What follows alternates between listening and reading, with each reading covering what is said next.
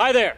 Welcome to nothing, which is a little weird, but roll with me here for a minute. It's about to get really cool. When we set out to design the Acer Aspire R7, we started with a blank slate, threw out convention and asked, how do people really want technology to work? And here's the first thing we noticed. Touchscreen laptops are amazing, but they can be kind of awkward. You have the trackpad, the keyboard, the touchscreen, you gotta reach over the keyboard all zombie style. So, we asked, what's a better way to do it? Can I borrow one of these? Sure. Thanks.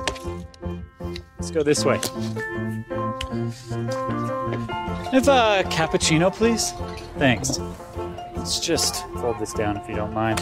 Now, with the R7, we move the keyboard up front, push the trackpad back, and let the touch screen and everything on it be closer to you. Touch and type, it's easy.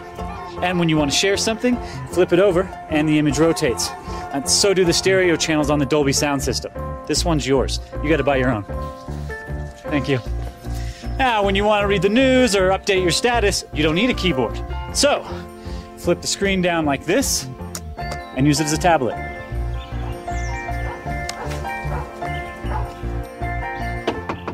Come in. Hi. Do you mind if I... let's say you're browsing for a gift for your husband? Boyfriend?